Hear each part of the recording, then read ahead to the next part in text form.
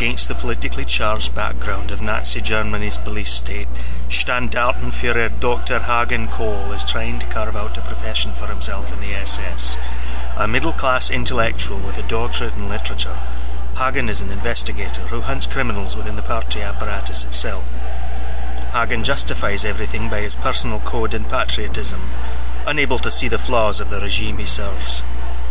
When he is ordered to investigate members of the army, he discovers patriotism is entirely a matter of perspective. His eyes are further opened by exposure to Galena von Steinberg, an aristocrat whose own experiences bring him into the entanglements and intrigues at the highest levels of Third Reich society.